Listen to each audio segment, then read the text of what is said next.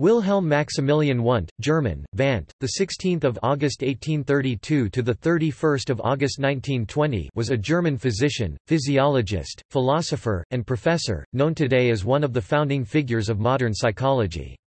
Wundt, who noted psychology as a science apart from philosophy and biology, was the first person ever to call himself a psychologist. He is widely regarded as the father of experimental psychology. In 1879, Wundt founded the first formal laboratory for psychological research at the University of Leipzig. This marked psychology as an independent field of study. By creating this laboratory, he was able to establish psychology as a separate science from other disciplines. He also formed the first academic journal for psychological research, Philosophische Studien, from 1881 to 1902, set up to publish the Institute's research. A survey published in American Psychologist in 1991 ranked Wundt's reputation in first place regarding all-time eminence, based on ratings provided by 29 American historians of psychology. William James and Sigmund Freud were ranked a distant second and third. Biography.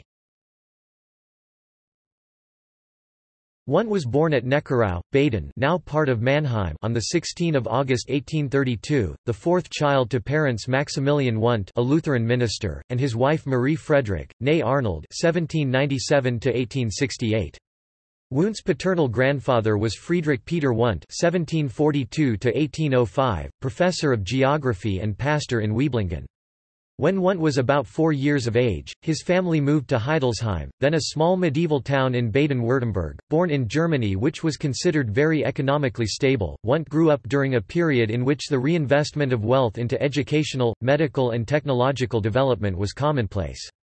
An economic strive for the advancement of knowledge catalyzed the development of a new psychological study method, and facilitated his development into the prominent psychological figure he is today. Wundt studied from 1851 to 1856 at the University of Tübingen, at the University of Heidelberg, and at the University of Berlin.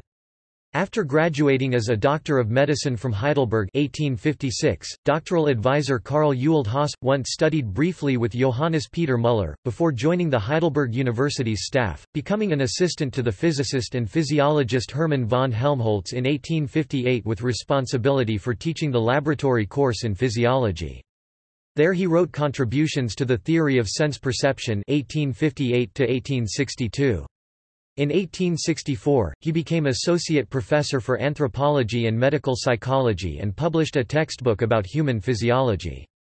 However, his main interest, according to his lectures and classes, was not in the medical field. He was more attracted by psychology and related subjects. His lectures on psychology were published as Lectures on Human and Animal Psychology in 1863–1864. Wundt applied himself to writing a work that came to be one of the most important in the history of psychology, Principles of Physiological Psychology, in 1874.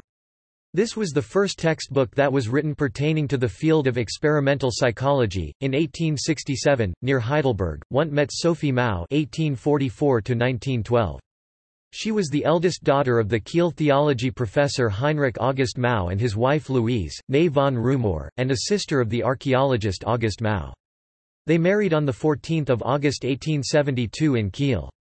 The couple had 3 children: Eleanor (1876–1957), who became an assistant to her father in many ways; Louise, called Lily (1880–1884), and Max Wundt (1879–1963), who became a philosopher.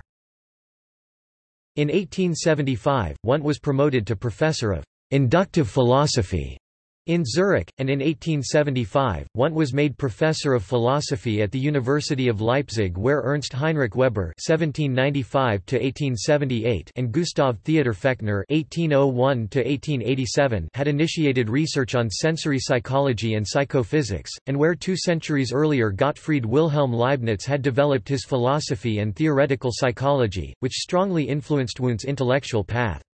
Wundt's admiration for Ernst Heinrich Weber was clear from his memoirs, where he proclaimed that Weber should be regarded as the father of experimental psychology.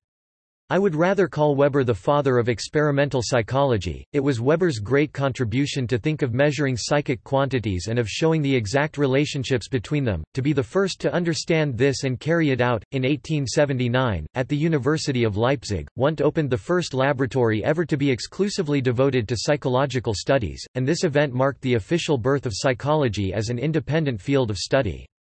The new lab was full of graduate students carrying out research on topics assigned by Wundt, and it soon attracted young scholars from all over the world who were eager to learn about the new science that Wundt had developed.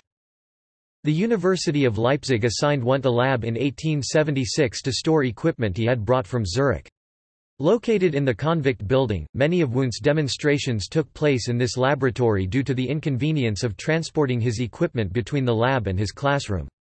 Wundt arranged for the construction of suitable instruments and collected many pieces of equipment such as tachistoscopes, chronoscopes, pendulums, electrical devices, timers, and sensory mapping devices, and was known to assign an instrument to various graduate students with the task of developing uses for future research and experimentation. Between 1885 and 1909, there were 15 assistants. In 1879, Wundt began conducting experiments that were not part of his coursework, and he claimed that these independent experiments solidified his lab's legitimacy as a formal laboratory of psychology, though the university did not officially recognize the building as part of the campus until 1883. The laboratory grew and encompassing a total of 11 rooms, the Psychological Institute, as it became known, eventually moved to a new building that Wundt had designed specifically for psychological research. The list of Wundt's lectures during the winter terms of 1875 to 1879 shows a wide-ranging program, 6 days a week, on average 2 hours daily, e.g. in the winter term of 1875, psychology of language, anthropology, logic and epistemology, and during the subsequent summer term, psychology, brain and nerves, as well as physiology. Cosmology, historical and general philosophy were included in the following terms: awards honorary doctorates from the universities of Leipzig and Göttingen, pour le mérite for science and arts, honorary member in 12 scientific organizations societies and a corresponding member in 13 academies in Germany and abroad. His name was given to the asteroid Wundt 635.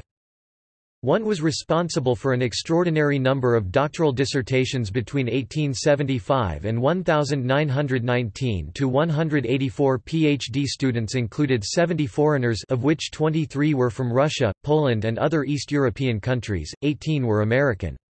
Several of Wundt's students became eminent psychologists in their own right. They include, the Germans Oswald Kulp, a professor at the University of Würzburg, Ernst Mühmann, a professor in Leipzig and Hamburg and pioneer in pedagogical psychology, Hugo Münsterberg, a professor in Freiburg and at Harvard University, a pioneer in applied psychology, Willy Helpak in Germany known for cultural psychology. The Americans listed include James McKean Cattell, the first professor of psychology in the United States; Granville Stanley Hall, the father of the child psychology movement and adolescent developmental theorist; head of Clark University; Charles Hubbard Judd, director of the School of Education at the University of Chicago; Walter Dill Scott, who contributed to the development of industrial psychology and taught at Harvard University; Edward Bradford Titchener; Leitner Whitmer, founder of the first psychological clinic in his country; Frank Angel; Edward Wheeler Scripture. Wundt, thus, is present in the academic family tree of the majority of American psychologists, first and second generation. Worth mentioning are the Englishman Charles Spearman, the Romanian Constantin Radulescu Motru, personalist philosopher and head of the philosophy department at the University of Bucharest, Hugo Eckener, the manager of the Luftschiffbau Zeppelin, not to mention those students who became philosophers like Rudolf Eisler or the Serbian Lubomir Netic. Students or visitors who were later to become well known included Vladimir Mikhailovich Bekhterev, Franz Boas, Emil Durkheim, Edmund Husserl, Bronislaw Malinowski, George Herbert Mead, Edward Sapir, Ferdinand Tönnies, Benjamin Lee Whorf. Much of Wundt's work was derided mid-century in the United States because of a lack of adequate translations, misrepresentations by certain students, and behaviorism's polemic with Wundt's program. Overview of Wundt's work. Wundt was initially a physician and a well-known neurophysiologist before turning to sensory physiology and psychophysics. He was convinced that, for example, the process of spatial perception could not solely be explained on a physiological level, but also involved psychological principles. Wundt founded experimental psychology as a discipline and became a pioneer of cultural psychology. He created a broad research program in empirical psychology and developed a system of philosophy and ethics from the basic concepts of his psychology, bringing together several disciplines in one person. Wundt's epistemological position, against John Locke and English empiricism sensualism, was made clear in his book Beiträge zur Theorie der Sinneswahrnehmung, Contributions on the Theory of Sensory Perception, published in 1862, by his use of a quotation from Gottfried Wilhelm Leibniz on the title page.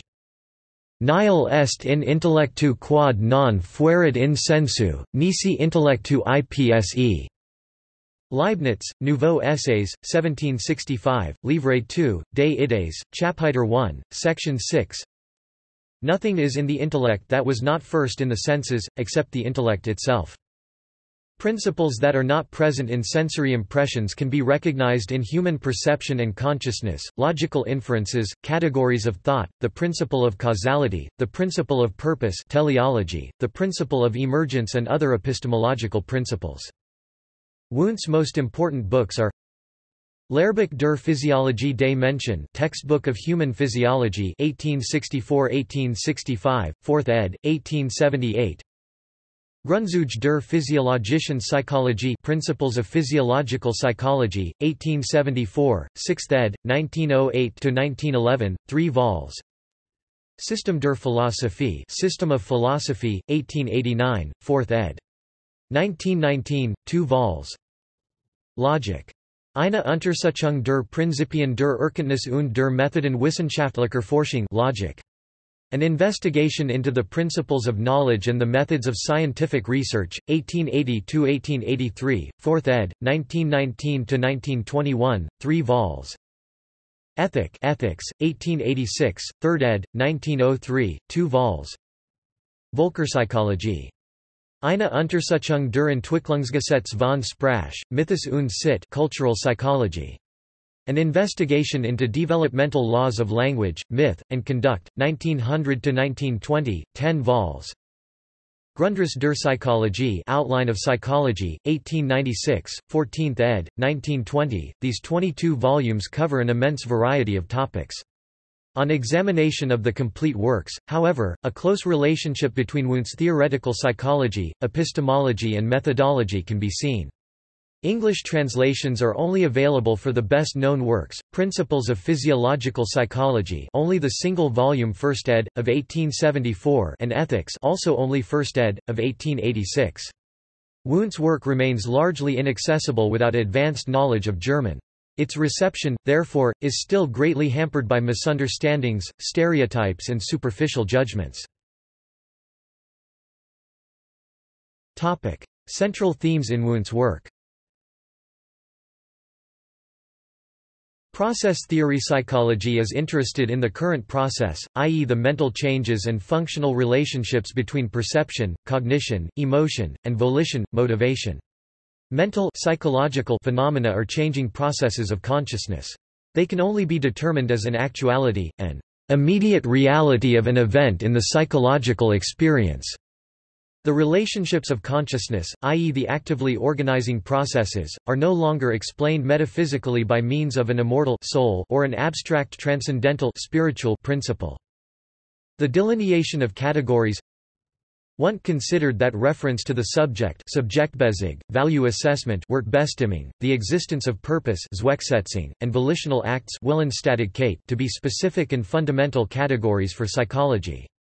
He frequently used the formulation, "The human is a motivated and thinking subject," in order to characterize features held in common with the humanities and the categorical difference to the natural sciences. Psychophysical parallelism influenced by Leibniz, Wundt introduced the term psychophysical parallelism as follows. Wherever there are regular relationships between mental and physical phenomena, the two are neither identical nor convertible into one another because they are per se incomparable, but they are associated with one another in the way that certain mental processes regularly correspond to certain physical processes or, figuratively expressed, run parallel to one another.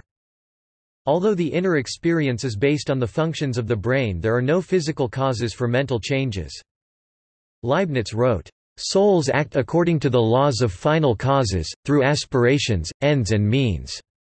Bodies act according to the laws of efficient causes, i.e. the laws of motion. And these two realms, that of efficient causes and that of final causes, harmonize with one another." Monadology, paragraph 79. Wundt follows Leibniz and differentiates between a physical causality, natural causality of neurophysiology, and a mental psychic causality of the consciousness process. Both causalities, however, are not opposites in a dualistic metaphysical sense, but depend on the standpoint. Causal explanations in psychology must be content to seek the effects of the antecedent causes without being able to derive exact predictions. Using the example of volitional acts, Wundt describes possible inversion in considering cause and effect, ends and means, and explains how causal and teleological explanations can complement one another to establish a coordinated consideration. Wundt's position differed from contemporary authors who also favored parallelism. Instead of being content with the postulate of parallelism, he developed his principles of mental causality in contrast to the natural causality of neurophysiology, and a corresponding methodology. There are two fundamentally different approaches of the postulated psychophysical unit, not just two points of view in the sense of Gustav Theodor Fechner's identity hypothesis. Psychological and physiological statements exist in two categorically different reference systems. The important categories are to be emphasized in order to prevent category mistakes, as discussed by Nikolai Hartmann. In this regard, Wundt created the first genuine epistemology and methodology of empirical psychology. The term philosophy of science did not yet exist. Apperception. Apperception is Wundt's central theoretical concept. Leibniz described apperception as the process in which the elementary sensory impressions pass into self-consciousness, whereby individual aspirations, striving, volitional acts play an essential role. Wundt developed psychological concepts, used experimental psychological methods and put forward neuropsychological modeling in the frontal cortex of the brain system, in line with today's thinking. Apperception exhibits a range of theoretical assumptions on the integrative process of consciousness. The selective control of attention is an elementary example of such active cognitive, emotional and motivational integration. Development theory of the mind. The fundamental task is to work out a comprehensive development theory of the mind, from animal psychology to the highest cultural achievements in language, religion and ethics. Unlike other thinkers of his time, Wundt had no difficulty connecting the development concepts of the humanities in the spirit of Friedrich Hegel and Johann Gottfried Herder with the biological theory of evolution as expounded by Charles Darwin. Critical realism. Wundt determined that psychology is an empirical science coordinating natural science and humanities, and that the considerations of both complement one another in the sense that only together can they create for us a potential empirical knowledge. He claimed that his views were free of metaphysics and were based on certain epistemological presuppositions, including the differentiation of subject and object in the perception, and the principle of causality. With his term critical realism, Wundt distinguishes himself from other philosophical positions. Definition of psychology. Wundt set himself the task of redefining the broad field of psychology between philosophy and physiology, between the humanities and the natural sciences. In place of the metaphysical definition as a science of the soul came the definition, based on scientific theory, of empirical psychology as a psychology of consciousness with its own categories and epistemological principles. Psychology examines the entire experience in its immediately subjective reality. The task of psychology is to precisely analyze the processes of consciousness, to assess the complex connections psychische Verbindungen, and to find the laws governing such relationships. 1. Psychology is not a science of the individual soul. Life is a uniform mental and physical process that can be considered in a variety of ways in order to recognize general principles, particularly the psychological, historical and biological principles of development. Wundt demanded an understanding of the emotional and the volitional functions, in addition to cognitive features, as equally important aspects of the unitary whole psychophysical process. 2. Psychology cannot be reduced to physiology. The tools of physiology remain fundamentally insufficient for the task of psychology. Such a project is meaningless. because the interrelations between mental processes would be incomprehensible even if the interrelations between brain processes were as clearly understood as the mechanism of a pocket watch. 3. Psychology is concerned with conscious processes. Wundt rejected making subconscious mental processes a topic of scientific psychology for epistemological and methodological reasons. In his day there were, before Sigmund Freud, influential authors such as the philosopher Eduard von Hartmann (1901), who postulated a metaphysics of the unconscious. Wundt had two fundamental objections. He rejected all primarily metaphysically founded psychology and he saw no reliable methodological approach. He also soon revised his initial assumptions about unconscious judgments when Wundt rejects the assumption of the unconscious. He is also showing his skepticism regarding Fechner's theory of the unconscious, and Wundt is perhaps even more greatly influenced by the flood of writing at the time on hypnotism and spiritualism. Wundt, 1879, 1892.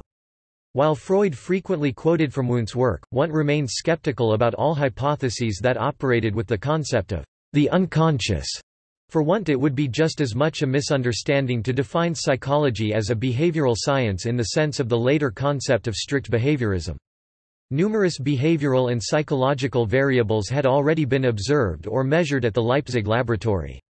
Wundt stressed that physiological effects, for example the physiological changes accompanying feelings, were only tools of psychology, as were the physical measurements of stimulus intensity in psychophysics.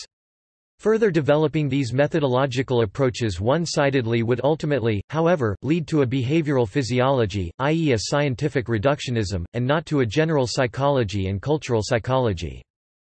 4. Psychology is an empirical humanities science. Wundt was convinced of the triple status of psychology. As a science of the direct experience it contrasts with the natural sciences that refer to the indirect content of experience and abstract from the subject.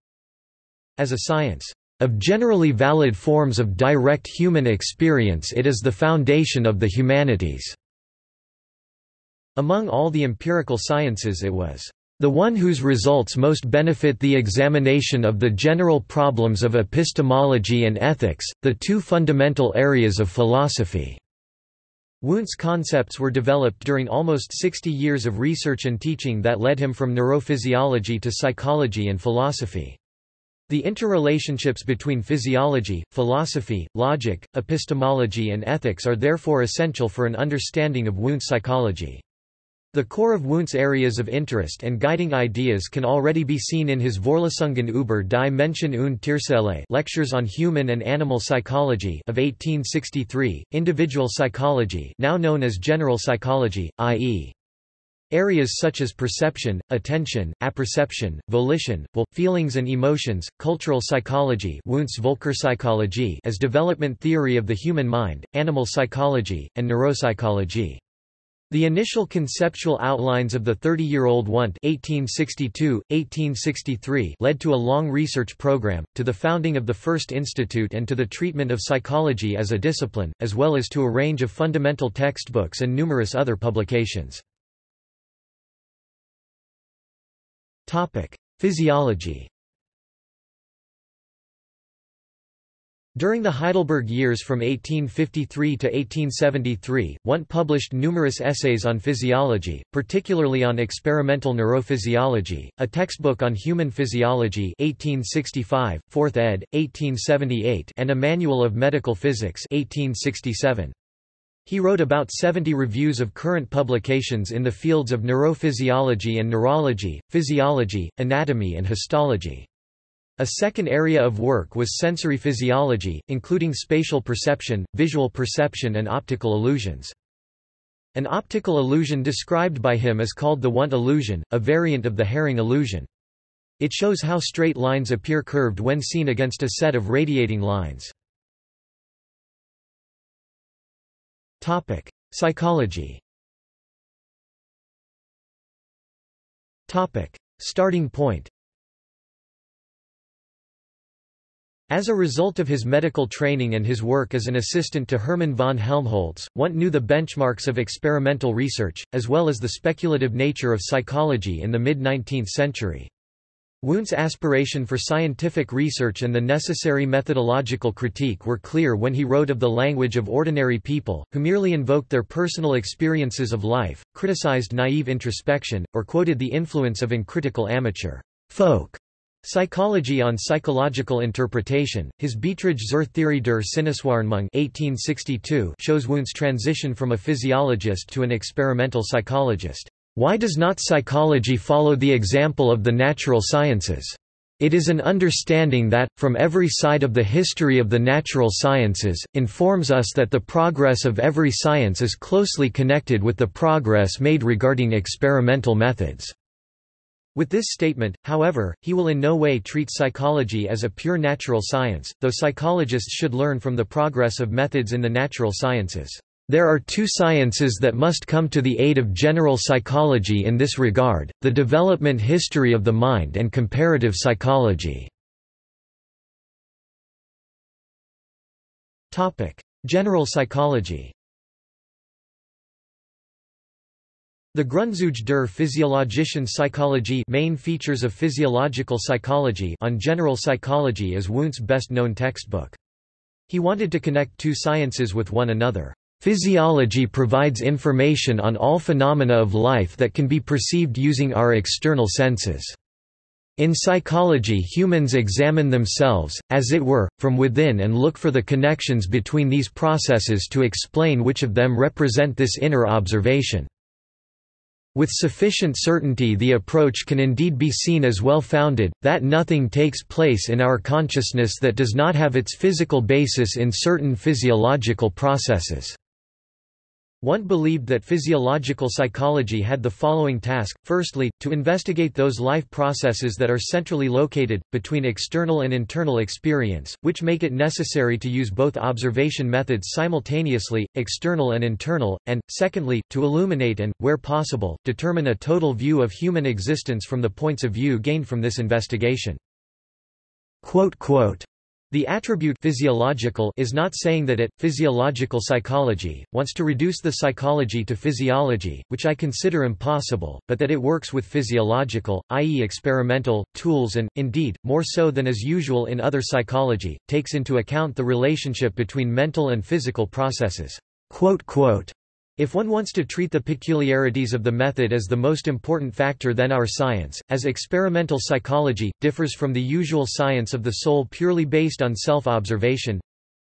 After long chapters on the anatomy and physiology of the nervous system, the Grundzüge 1874 has 5 sections: the mental elements, mental structure, interactions of the mental structure, mental developments, the principles and laws of mental causality. Through his insistence that mental processes were analyzed in their elements, Wundt did not want to create a pure element psychology because the elements should simultaneously be related to one another. He describes the sensory impression with the simple sensory feelings, perceptions and volitional acts connected with them, and he explains dependencies and feedbacks. Apperception theory. Wundt rejected the widespread association theory, according to which mental connections learning are mainly formed through the frequency and intensity of particular processes. His term apperception psychology means that he considered the creative conscious activity to be more important than elementary association. Apperception is an emergent activity that is both arbitrary and selective as well as imaginative and comparative. In this process, feelings and ideas are images apperceptively connected with typical tones of feeling, selected in a variety of ways, analyzed, associated and combined, as well as linked with motor and autonomic functions, not simply processed but also creatively synthesized. See below on the principle of creative synthesis. In the integrative process of conscious activity, one sees an elementary activity of the subject, i.e. an act of volition, to deliberately move content into the conscious. Insofar that this emergent activity is typical of all mental processes, it is possible to describe his point of view as voluntaristic. Wundt describes apperceptive processes as psychologically highly differentiated and, in many regards, bases this on methods and results from his experimental research. One example is the wide-ranging series of experiments on the mental chronometry of complex reaction times. In research on feelings, certain effects are provoked while pulse and breathing are recorded using a kymograph. The observed differences were intended to contribute towards supporting Wundt's theory of emotions with its three dimensions: pleasant, unpleasant, tense, relaxed, excited, depressed. Cultural psychology. Wilhelm Wundt's Völkerpsychologie. Eine Untersuchung der Entwicklungsgesetze von Sprache, Mythos und Sitte, Social Psychology. An Investigation of the Laws of Evolution of Language, Myth, and Custom, 1900–1920, 10 vols, which also contains the evolution of arts, law, society, culture and history, is a milestone project, a monument of cultural psychology, of the early 20th century. The dynamics of cultural development were investigated according to psychological and epistemological principles. Psychological principles were derived from Wundt's psychology of apperception, theory of higher integrative processes, including association, assimilation, semantic change and motivation as presented in his Grundzüge der physiologischen Psychologie 1908–1910, 6th ed., 3 vols. In contrast to individual psychology, cultural psychology aims to illustrate general mental development laws governing higher intellectual processes, the development of thought, language, artistic imagination, myths, religion, customs, the relationship of individuals to society, the intellectual environment and the creation of intellectual works in a society. Where deliberate experimentation ends is where history has experimented on the behalf of psychologists. Those mental processes that underpin the general development of human societies and the creation of joint intellectual results that are of generally recognized value, are to be examined. Stimulated by the ideas of previous thinkers, such as Herder, Herbert, Hegel and Wilhelm von Humboldt with his ideas about comparative linguistics, the psychologist Moritz Lazarus (1851) and the linguist Heimann Steinthal founded the Zeitschrift für Völkerpsychologie und Sprachwissenschaft, Journal for Cultural Psychology and Linguistics, in 1860, which gave this field its name. Wundt (1888) critically analyzed the, in his view, still disorganized intentions of Lazarus and Steinthal and limited the scope of the issues by proposing a psychologically constituted structure. The cultural psychology of language, myth, and customs were to be based on the three main areas of general psychology: imagining and thought, feelings, and will motivation. The numerous mental interrelations and principles were to be researched under the perspective of cultural development. Apperception theory applied equally for general psychology and cultural psychology. Changes in meanings and motives were examined in many lines of development, and there are detailed interpretations based on the emergence principle, creative synthesis, the principle of unintended side effects, heterogeny of ends, and the principle of contrast. See section on methodology and strategies. The 10 volumes consist of Language vols 1 and 2, Art volume 3, Myths and Religion vols 4 to 6, Society vols 7 and 8, Law volume 9, as well as Culture and History volume 10. The methodology of cultural psychology was mainly described later in Logic 1921. Wundt worked on psychologically linked and structured an immense amount of material. The topics range from agriculture and trade, crafts and property, through gods, myths and Christianity, marriage and family, peoples and nations to self-education and self-awareness, science, the world and humanity.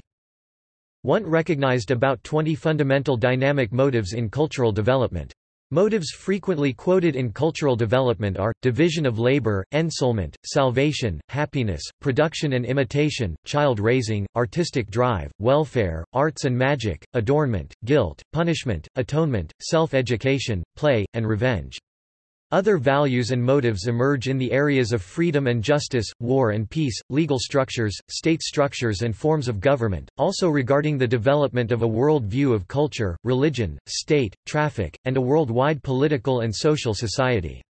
In religious considerations, many of the values and motives, i.e. belief in soul, immortality, belief in gods and demons, ritualistic acts, witchcraft, animism and totemism are combined with the motives of art, imagination, dance and ecstasy, as well as with forms of family and power.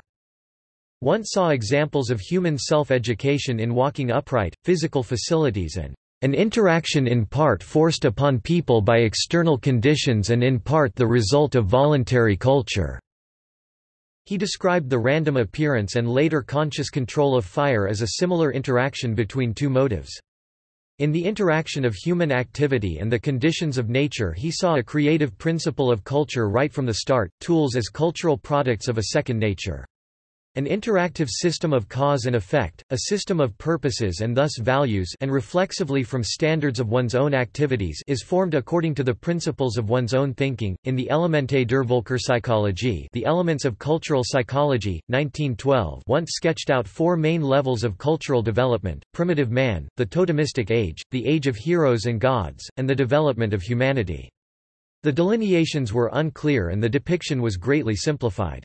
Only this book was translated into English. Elements of Folk Psychology, thus providing but a much abridged insight into Wundt's differentiated cultural psychology. The folk psychology part of the title already demonstrates the low level of understanding. In retrospect, Völkerpsychologie was an unfortunate choice of title because it is often misinterpreted as ethnology. Wundt also considered calling it social anthropology, social psychology and community psychology. The term Kulturpsychologie would have been more fitting, though psychological development theory of the mind would have expressed Wundt's intentions even better. The intellectual potential and heuristics of Wundt's cultural psychology are by no means exhausted. Neuropsychology. Wundt contributed to the state of neuropsychology as it existed at the time in three ways: through his criticism of the theory of localization, then widespread in neurology, through his demand for research hypotheses founded on both neurological and psychological thinking, and through his neuropsychological concept of an apperception center in the frontal cortex. Wundt considered attention and the control of attention an excellent example of the desirable combination of experimental psychological and neurophysiological research. Wundt called for experimentation to localize the higher central nervous functions to be based on clear, psychologically based research hypotheses because the questions could not be rendered precisely enough on the anatomical and physiological levels alone. Wundt based his central theory of apperception on neuropsychological modeling from the third edition of the Grundzüge onwards. According to this, the hypothetical apperception center in the frontal cerebral cortex that he described could interconnect sensory, motor, autonomic, cognitive, emotional and motivational process components. Wundt thus provided the guiding principle of a primarily psychologically oriented research program on the highest integrative processes. He is therefore a forerunner of current research on cognitive and emotional executive functions in the prefrontal cerebral cortex, and on hypothetical multimodal convergence zones in the network of cortical and limbic functions. This concept of an interdisciplinary neuroscience is now taken for granted, but Wundt's contribution towards this development has almost been forgotten. Sherrington repeatedly quotes Wundt's research on the physiology of the reflexes in his textbook, but not Wundt's neuropsychological concepts. Methodology and strategies. Given its position between the natural sciences and the humanities, psychology really does have a great wealth of methodological tools. While, on the one hand, there are the experimental methods, on the other hand, objective works and products in cultural development Objektivationen des menschlichen Geistes also offer up abundant material for comparative psychological analysis. Psychology is an empirical science and must endeavor to achieve a systematic procedure, examination of results, and criticism of its methodology. Thus self-observation must be trained and is only permissible under strict experimental control. Wundt decisively rejects naive introspection. Wundt provided a standard definition of psychological experiments. His dispute with Immanuel Kant Wundt, 1874, had a major influence. Kant had argued against the assumption of the measurability of conscious processes and made a well-founded, if very short, criticism of the methods of self-observation, regarding method inherent reactivity, observer error, distorting attitudes of the subject, and the questionable influence of independently thinking people, but Wundt expressed himself optimistic that methodological improvements could be of help here. He later admitted that measurement and mathematics were only applicable for very elementary conscious processes. Statistical methods were also of only limited value, for example in psychophysics or in the evaluation of population statistics. Experimental psychology in Leipzig mainly lent on four methodological types of assessment: the impression methods with their various measurement techniques in psychophysics, the reaction methods for chronometry in the psychology of apperception, the reproduction methods in research on memory, and the expression methods with observations and psychophysiological measurement in research on feelings. Wundt considered the methodology of his linguistic psychological investigations Vols. 1 and 2 of Völkerpsychologie to be the most fruitful path to adequate psychological research on the thought process. The principles of his cultural psychological methodology were only worked out later. These involved the analytical and comparative observation of objective existing materials, i.e. historical writings, language, works, art, reports and observations of human behavior in earlier cultures and, more rarely, direct ethnological source material. Wundt differentiated between two objectives of comparative methodology. Individual comparison collected all the important features of the overall picture of an observation material, while generic comparison formed a picture of variations to obtain a typology. Rules of generic comparison and critical interpretation are essentially explained in his logic. We therefore generally describe the epitome of the methods as interpretation that is intended to provide us with an understanding of mental processes and intellectual creation. Wundt clearly referred to the tradition of humanistic hermeneutics, but argued that the interpretation process basically also followed psychological principles. Interpretation only became the characteristic process of the humanities through criticism. It is a process that is set against interpretation to dismantle the interaction produced through psychological analysis. It examines external or internal contradictions, it should evaluate the reality of intellectual products, and is also a criticism of values and a criticism of opinions. The typical misconceptions of the intellectualistic, individualistic and unhistorical interpretation of intellectual processes all have their source in the habitually coarse psychology based on subjective assessment. Principles of mental causality. What is meant by these principles is the simple prerequisites of the linking of psychological facts that cannot be further extrapolated. The system of principles has several repeatedly reworked versions, with corresponding laws of development for cultural psychology. Wundt, 1874, 1894, 1897, 1902–1903, 1920, 1921. Wundt mainly differentiated between four principles and explained them with examples that originate from the physiology of perception, the psychology of meaning, from apperception research, emotion and motivation theory, and from cultural psychology and ethics. 1. The principle of creative synthesis or creative results, the emergence principle. Every perception can be broken down into elemental impressions. But it is never just the sum of these impressions, but from the linkage of them that a new one is created with individual features that were not contained in the impressions themselves. We thus put together the mental picture of a spatial form from a multitude of impressions of light. This principle proves itself in all mental causality linkages and accompanies mental development from its first to its consummate stage. Wundt formulated this creative synthesis, which today would also be described as the principle of emergence in system theory, as an essential epistemological principle of empirical psychology, long before the phrase "the whole is more than the sum of its parts" or suprasummation was used in Gestalt psychology. 2. The principle of relational analysis, context principle. This principle says that every individual mental content receives its meaning through the relationships in which it stands to other mental content. 3. The principle of mental contrasts or reinforcement of opposites or development in dichotomies.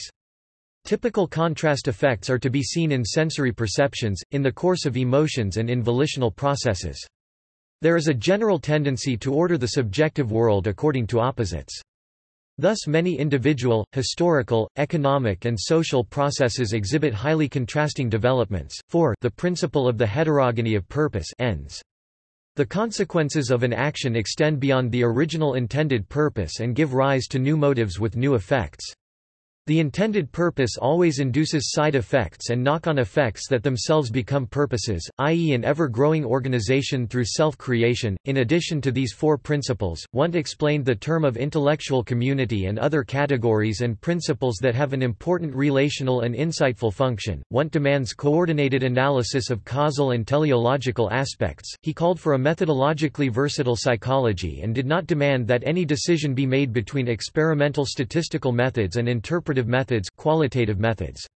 Whenever appropriate, he referred to findings from interpretation and experimental research within a multimethod approach.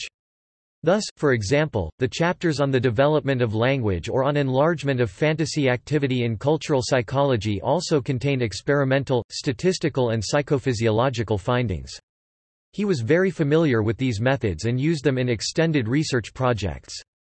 This was without precedent and has, since then, rarely been achieved by another individual researcher. Philosophy. Wundt's philosophical orientation. In the introduction to his Grundzüge der physiologischen Psychologie in 1874, Wundt described Immanuel Kant and Johann Friedrich Herbart as the philosophers who had the most influence on the formation of his own views. Those who follow up these references will find that Wundt critically analyzed both these thinkers' ideas. He distanced himself from Herbart's science of the soul and, in particular, from his mechanism of mental representations and pseudo-mathematical speculations. While Wundt praised Kant's critical work and his rejection of a rational psychology deduced from metaphysics, he argued against Kant's epistemology in his publication Was soll uns Kant nicht sein? What Kant should we reject? 1892 with regard to the forms of perception and presuppositions, as well as Kant's category theory and his position in the dispute on causal and teleological explanations. Gottfried Wilhelm Leibniz had a far greater and more constructive influence on Wundt's psychology, philosophy, epistemology and ethics. This can be gleaned from Wundt's Leibniz publication 1917 and from his central terms and principles, but has since received almost no attention. Wundt gave up his plans for a biography of Leibniz, but praised Leibniz's thinking on the 200th anniversary of his death in 1916. He did, however, disagree with Leibniz's monadology as well as theories on the mathematization of the world by removing the domain of the mind from this view. Leibniz developed a new concept of the soul through his discussion on substance and actuality, on dynamic spiritual change, and on the correspondence between body and soul parallelism. Wundt secularized such guiding principles and reformulated important philosophical positions of Leibniz away from belief in God as the creator and belief in an immortal soul. Wundt gained important ideas and exploited them in an original way in his Principles and Methodology of Empirical Psychology, the principle of actuality, psychophysical parallelism, combination of causal and teleological analysis, apperception theory, the psychology of striving, i.e. volition and voluntary tendency, principles of epistemology and the perspectivism of thought. Wundt's differentiation between the natural causality of neurophysiology and the mental causality of psychology, the intellect, is a direct rendering from Leibniz's epistemology. Wundt devised the term psychophysical parallelism and meant thereby two fundamentally different ways of considering the postulated psychophysical unit, not just two views in the sense of Fechner's theory of identity. Wundt derived the coordinated consideration of natural causality and mental causality from Leibniz's differentiation between causality and teleology, principle of sufficient reason. The psychological and physiological statements exist in two categorically different reference systems. The main categories are to be emphasized in order to prevent category mistakes. With his epistemology of mental causality, he differed from contemporary authors who also advocated the position of parallelism. Wundt had developed the first genuine epistemology and methodology of empirical psychology. Wundt shaped the term apperception, introduced by Leibniz, into an experimental psychologically based apperception psychology that included neuropsychological modeling. When Leibniz differentiates between two fundamental functions, perception and striving, this approach can be recognized in Wundt's motivation theory. The central theme of unity in the manifold, unitas in multitudine, also originates from Leibniz, who has influenced the current understanding of perspectivism and viewpoint dependency. Wundt characterized this style of thought in a way that also applied for him. The principle of the equality of viewpoints that supplement one another plays a significant role in his thinking, viewpoints that supplement one another, while also being able to appear as opposites that only resolve themselves when considered more deeply. Unlike the great majority of contemporary and current authors in psychology, Wundt laid out the philosophical and methodological positions of his work clearly. Wundt was against the founding empirical psychology on a metaphysical or structural principle of soul as in Christian belief in an immortal soul or in a philosophy that argues substance ontologically. Wundt's position was decisively rejected by several Christianity-oriented psychologists and philosophers as a psychology without soul, although he did not use this formulation from Friedrich Lang (1866), who was his predecessor in Zurich from 1870 to 1872. Wundt's guiding principle was the development theory of the mind. Wundt's ethics also led to polemical critiques due to his renunciation of an ultimate transcendental basis of ethics, God, the Absolute. Wundt's evolutionism was also criticized for its claim that ethical norms had been culturally changed in the course of human intellectual development. Wundt's autobiography and his inaugural lectures in Zurich and Leipzig, as well as his commemorative speeches for Fechner and his essay on Leibniz, provide an insight into the history of Wundt's education and the contemporary flows and intellectual controversies in the second half of the 19th century. Wundt primarily refers to Leibniz and Kant, more indirectly to Johann Gottlieb Fichte, Georg Wilhelm Friedrich Hegel, Friedrich Wilhelm Joseph Schelling and Arthur Schopenhauer, and to Johann Friedrich Herbert, Gustav Theodor Fechner and Hermann Lotze regarding psychology. In addition to John Locke, George Berkeley, David Hume and John Stuart Mill, one finds Francis Bacon, Charles Darwin and Charles Spencer, as well as French thinkers such as Auguste Comte and Hippolyte Taine, all of whom are more rarely quoted by Wundt. Metaphysics. Wundt distanced himself from the metaphysical term soul and from theories about its structure and properties, as posited by Herbert, Lotze and Fechner. Wundt followed Kant and warned against a primarily metaphysically founded, philosophically deduced psychology, where one notices the author's metaphysical point of view in the treatment of every problem, then an unconditional empirical science is no longer involved, but a metaphysical theory intended to serve as an exemplification of experience. He is, however, convinced that every single science contains general prerequisites of a philosophical nature. All psychological investigation extrapolates from metaphysical presuppositions. Epistemology was to help sciences find out about, clarify or supplement their metaphysical aspects and as far as possible free themselves of them. Psychology and the other sciences always rely on the help of philosophy here, and particularly on logic and epistemology, otherwise only an immanent philosophy, i.e. metaphysical assumptions of an unsystematic nature, would form in the individual sciences. Wundt is decidedly against the segregation of philosophy. He is concerned about psychologists bringing their own personal metaphysical convictions into psychology and that these presumptions would no longer be exposed to epistemological criticism. Therefore nobody would suffer more from such a segregation than the psychologists themselves and, through them, psychology. Nothing would promote the degeneration of psychology to a mere craftsmanship more than its segregation from philosophy. System of philosophy. Wundt claims that philosophy as a general science has the task of uniting to become a consistent system through the general knowledge acquired via the individual sciences. Human rationality strives for a uniform, i.e. non-contradictory, explanatory principle for being and consciousness, for an ultimate reasoning for ethics, and for a philosophical world basis. Metaphysics is the same attempt to gain a binding worldview, as a component of individual knowledge, on the basis of the entire scientific awareness of an age or particularly prominent content. Wundt was convinced that empirical psychology also contributed fundamental knowledge on the understanding of humans, for anthropology and ethics, beyond its narrow scientific field. Starting from the active and creative synthetic apperception processes of consciousness, Wundt considered that the unifying function was to be found in volitional processes and the conscious setting of objectives and subsequent activities. There is simply nothing more to a man that he can entirely call his own, except for his will. One can detect a voluntaristic tendency In Wundt's theory of motivation, in contrast to the currently widespread cognitivism, intellectualism. Wundt extrapolated this empirically founded volitional psychology to a metaphysical voluntarism.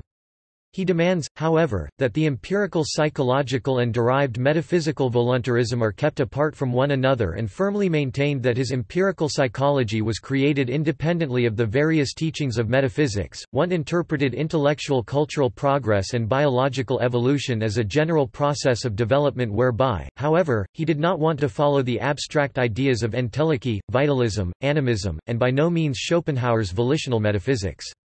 He believed that the source of dynamic development was to be found in the most elementary expressions of life, in reflexive and instinctive behavior, and constructed a continuum of attentive and apperceptive processes, volitional or selective acts, up to social activities and ethical decisions. At the end of this rational idea he recognized a practical ideal, the idea of humanity as the highest yardstick of our actions, and that the overall course of human history can be understood with regard to the ideal of humanity. Ethics. Parallel to Wundt's work on cultural psychology, he wrote his much-read Ethic 1886, 3rd ed., in 2 vols, 1903, whose introduction stressed how important development considerations are in order to grasp religion, customs and morality. Wundt considered the questions of ethics to be closely linked with the empirical psychology of motivated acts. Psychology has been such an important introduction for me, and such an indispensable aid for the investigation of ethics, that I do not understand how one could do without it. Wundt sees 2 paths, the anthropological examination of the facts of a moral life in the sense of cultural psychology, and the scientific reflection on the concepts of morals. The derived principles are to be examined in a variety of areas, the family, society, the state, education, etc.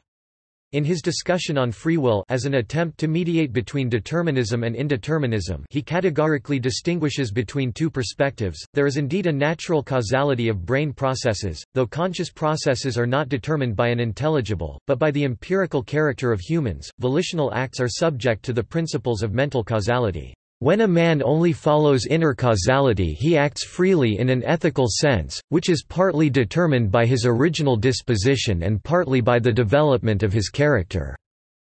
On the one hand, ethics is a normative discipline while, on the other hand, these rules change, as can be seen from the empirical examination of culture-related morality.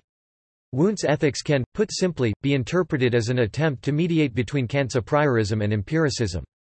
Moral rules are the legislative results of a universal intellectual development, but are neither rigidly defined nor do they simply follow changing life conditions. Individualism and utilitarianism are strictly rejected. In his view, only the universal intellectual life can be considered to be an end in itself. Wundt also spoke on the idea of humanity in ethics, on human rights and human duties in his speech as rector of Leipzig University in 1889 on the centenary of the French Revolution. Logic, epistemology and the scientific theory of psychology. Wundt divided up his 3-volume Logic into general logic and epistemology, logic of the exact sciences, and logic of the humanities. While logic, the doctrine of categories, and other principles were discussed by Wundt in a traditional manner, they were also considered from the point of view of development theory of the human intellect, i.e. in accordance with the psychology of thought. The subsequent equitable description of the special principles of the natural sciences and the humanities enabled Wundt to create a new epistemology. The ideas that remain current include epistemology and the methodology of psychology, the tasks and directions of psychology, the methods of interpretation and comparison, as well as psychological experimentation. Complete works and legacy. Publications, libraries and letters. The list of works at the Max Planck Institute for the History of Science includes a total of 589 German and foreign language editions for the period from 1853 to 1950 MPI für Wissenschaftsgeschichte. Werkverzeichnis Wilhelm Wundt. The American psychologist Edwin Boring counted 494 publications by Wundt, excluding pure reprints but with revised editions, that are, on average, 110 pages long and amount to a total of 53,735 pages. Thus Wundt published an average of 7 works per year over a period of 68 years and wrote or revised an average of 2.2 pages per day. There is as yet no annotated edition of the essential writings, nor does a complete edition of Wundt's major works exist, apart from more or less suitable scans or digitalizations. Apart from his library and his correspondence, Wundt's extraordinarily extensive written inheritance also includes many extracts, manuscripts, lecture notes and other materials. Wundt's written inheritance in Leipzig consists of 5,576 documents, mainly letters, and was digitalized by the Leipzig University Library. The catalogue is available at the Calliope online portal. 1/3 of Wundt's own library was left to his children Eleonore and Max Wundt. Most of the works were sold during the times of need after the First World War to Tohoku University in Sendai, Japan. The university's stock consists of 6,762 volumes in Western languages including bound periodicals as well as 9,098 special print runs and brochures from the original Wundt library. The list in the Max Planck Institute for the History of Science only mentions 575 of these entries. Tübingen University Archives stock includes copies of 613 letters, Wundt's will, lists from Wundt's original library, and other materials and Wundtiana. The German Historical Museum in Berlin has a 1918 shellac disc on which Wundt repeats the closing words of his inaugural lecture, given in Zurich on 31 October 1874 and re-read in 1918 for documentation purposes, "On the task of philosophy in the present." Biographies. The last Wundt biography which tried to represent both Wundt's psychology and his philosophy was by Eisler 1902. One can also get an idea of Wundt's thoughts from his autobiography Erlebtes und Erkanntes 1920. Later biographies by Nef 1923 and Peterson 1925 up to Arnold in 1980 restrict themselves primarily to the psychology or the philosophy. Eleonore Wundt's 1928 knowledgeable but short biography of her father exceeds many others' efforts. Political attitude. At the start of the First World War, Wundt, like Edmund Husserl and Max Planck, signed the patriotic call to arms, as did about 4,000 professors and lecturers in Germany, and during the following years he wrote several political speeches and essays that were also characterized by the feeling of a superiority of German science and culture. Wundt was a liberal during his early Heidelberg time, affiliated with a workers' education union Arbeiterbildungsverein, and as a politician in the Baden State Parliament. See also his speech as rector of Leipzig University in 1889. In old age he appeared to become more conservative. See Wundt, 1920, Wundt's correspondence. Then, also in response to the war, the subsequent social unrest and the severe revolutionary events of the post-war period, adopted an attitude that was patriotic and leant towards nationalism. Wilhelm Wundt's son, philosopher Max Wundt, had an even more clearly intense, somewhat nationalist, stance. While he was not a member of the Nazi Party (NSDAP), he wrote about national traditions and race in philosophical thinking. Wundt societies. 4 Wilhelm Wundt societies or associations have been founded. 1925 to 1968, Wilhelm Wundt Stiftung und Verband Freunde des Psychologischen Instituts der Universität Leipzig, founded by former assistants and friends of Wundt's. 1979, Wilhelm Wundt Gesellschaft, based in Heidelberg, a scientific association with a limited number of members set up with the aim of promoting fundamental psychological research and further developing it through its efforts. 1992 to 1996, Wundt Stiftung e.V. und Fortwährend Wundt Stiftung e.V., based in Bonn, Leipzig. 2016, Fortwährend Wilhelm Wundt House in Grossbothen. The purpose of the association is The maintenance and restoration of the Wundt home in keeping with its listed building status, as well as its appropriate use."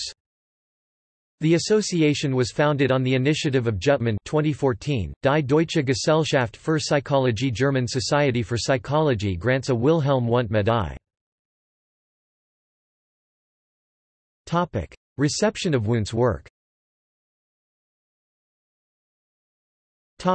Reception by his contemporaries. The psychiatrist Emil Kraepelin described the pioneering spirit at the New Leipzig Institute in this fashion. "We felt that we were trailblazers entering virgin territory, like creators of a science with undreamt of prospects." Wundt spent several afternoons every week in his adjacent modest professorial office, came to see us, advised us and often got involved in the experiments. He was also available to us at any time.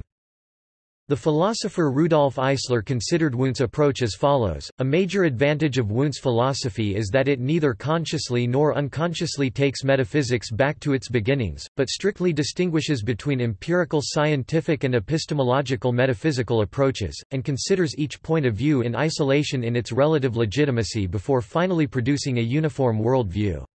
Wundt always differentiates between the physical-physiological and the purely psychological, and then again from the philosophical point of view.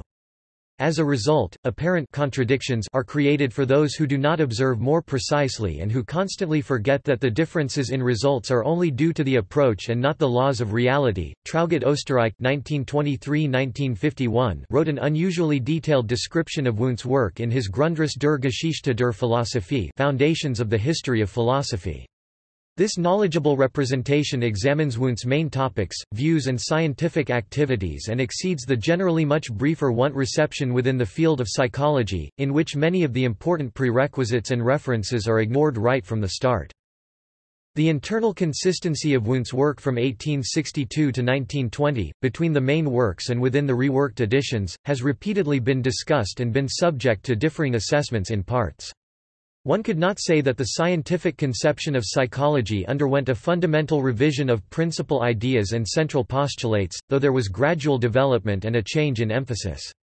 One could consider Wundt's gradual concurrence with Kant's position, that conscious processes are not measurable on the basis of self-observation and cannot be mathematically formulated, to be a major divergence. Wundt, however, never claimed that psychology could be advanced through experiment and measurement alone, but had already stressed in 1862 that the development history of the mind and comparative psychology should provide some assistance. Wundt attempted to redefine and restructure the fields of psychology and philosophy. Experimental psychology in the narrower sense and child psychology form individual psychology, while cultural and animal psychology are both parts of a general and comparative psychology. None of his Leipzig assistants and hardly any textbook authors in the subsequent two generations have adopted Wundt's broad theoretical horizon, his demanding scientific theory or the multi-method approach. Oswald Culp had already ruled cultural and animal psychology out, while the principles of physiological psychology met with worldwide resonance. Wundt's cultural psychology, ethno-psychology appeared to have had a less widespread impact. But there are indications that George Herbert Mead and Franz Boas, among others, were influenced by it. In his Totem and Taboo, Sigmund Freud frequently quoted Wundt's cultural psychology. In its time, Wundt's ethic received more reviews than almost any of his other main works. Most of the objections were ranged against his renouncing any ultimate transcendental ethical basis, God, the Absolute, as well as against his ideas regarding evolution, i.e. that ethical standards changed culturally in the course of human intellectual development. As Wundt did not describe any concrete ethical conflicts on the basis of examples and did not describe any social ethics in particular, his teachings with the general idea of humanism appear rather too abstract. The 22 International Congress for Psychology in Leipzig in 1980, i.e. on the 100th jubilee of the initial founding of the institute in 1879, stimulated a number of publications about Wundt. Also in the US, very little productive research work has been carried out since then. While Wundt was occasionally mentioned in the Centenary Review of the founding of the German Society for Experimental Psychology 1904–2004, it was without the principal ideas of his psychology and philosophy of science. Research on reception of his work. Leipzig was a world-famous center for the new psychology after 1874. There are various interpretations regarding why Wundt's influence after the turn of the century, i.e. during his lifetime, rapidly waned, and from his position as founding father Wundt became almost an outsider. A survey was conducted on the basis of more than 200 contemporary and later sources, reviews and critiques of his publications since 1858, references to Wundt's work in textbooks on psychology and the history of psychology from 1883 to 2010, biographies, Congress reports, praise on his decadal birthdays, obituaries and other texts. A range of scientific controversies were presented in detail. Reasons for the distancing of Wundt and why some of his concepts have fallen into oblivion can be seen in his scientific work, in his philosophical orientation, in his didactics or in the person of Wundt himself. Possibly the most important reason for Wundt's relatively low influence might lie in his highly ambitious epistemologically founded conception of psychology, in his theory of science and in the level of difficulty involved in his wide-ranging methodology. Most psychologies in the subsequent generation appear to have a considerably simpler, less demanding, philosophical point of view instead of coordinated causal and teleological considerations embedded in multiple reference systems that consequently also demanded a multi-method approach. Thus, instead of perspectivism and a change in perspective, an apparently straightforward approach is preferred, i.e. research oriented upon either the natural sciences or the humanities. Wundt's assistants and colleagues, many of whom were also personally close, did not take on the role of students and certainly not the role of interpreters. Oswald Kulp, Ernst Meumann, Hugo Munsterberg or Felix Kruger did not want to, or could not, adequately reference Wundt's comprehensive scientific conception of psychology in their books. For example, they almost entirely ignored Wundt's categories and epistemological principles, his strategies in comparison and interpretation, the discussions regarding Kant's in-depth criticism of methodology, and Wundt's neuropsychology. Nobody in this circle developed a creative continuation of Wundt's concepts. Kruger's inner distance to a scientific concept and the entire work of his predecessor cannot be overlooked. Through his definition of soul as an actual process, Wundt gave up the metaphysical idea of a substantial carrier. His psychology without a soul was heavily criticized by several contemporary and later psychologists and philosophers. Wundt exposed himself to criticism with his theoretical and experimental psychologically differentiated apperception psychology as opposed to elemental association psychology, and with his comprehensive research program on a development theory of the human intellect, now seen as an interdisciplinary or transdisciplinary project. Misunderstandings of basic terms and principles. Wundt's terminology also created difficulties because he had, from today's point of view, given some of his most important ideas unfortunate names so that there were constant misunderstandings. Examples include physiological psychology, specifically not a scientific physiological psychology, because by writing the adjective with a small letter Wundt wanted to avoid this misunderstanding that still exists today. For him it was the use of physiological aids in experimental general psychology that mattered. Self-observation, not naive introspection, but with training and experimental control of conditions. Experiment, this was meant with reference to Francis Bacon, general, i.e. far beyond the scientific rules of the empirical sciences, so not necessarily a statistically evaluated laboratory experiment. For Wundt, psychological experimentation primarily served as a check of trained self-observation. Element, not in the sense of the smallest structure, but as a smallest unit of the intended level under consideration, so that, for example, even the central nervous system could be an element. Völkerpsychology, cultural psychology, not ethnology. Apperception, not just an increase in attention, but a central and multimodal synthesis. Voluntaristic tendency, voluntarism, not an absolute metaphysical postulate, but a primary empirically psychologically based accentuation of motivated action against the intellectualism and cognitivism of other psychologists, a representation of Wundt's psychology as natural science, element psychology or dualistic conceptions as evidence of enduring misunderstandings. It is therefore necessary to remember Wundt's expressly stated desire for uniformity and lack of contradiction, for the mutual supplementation of psychological perspectives. Wundt's more demanding, sometimes more complicated and relativizing, then again very precise style can also be difficult, even for today's German readers. A high level of linguistic competence is required. There are only English translations for very few of Wundt's work. In particular, the Grundzüge der physiologischen Psychologie expanded into 3 volumes and the 10 volumes of Völkerpsychologie, all the books on philosophy and important essays on the theory of science remain untranslated. Such shortcomings may explain many of the fundamental deficits and lasting misunderstandings in the Anglo-American reception of Wundt's work. Massive misconceptions about Wundt's work have been demonstrated by William James, Granville Stanley Hall, Edward Boring and Edward Titchener as well as among many later authors. Titchener, a 2-year resident of Wundt's lab and one of Wundt's most vocal advocates in the United States, is responsible for several English translations and mistranslations of Wundt's works that supported his own views and approach, which he termed structuralism, and claimed was wholly consistent with Wundt's position.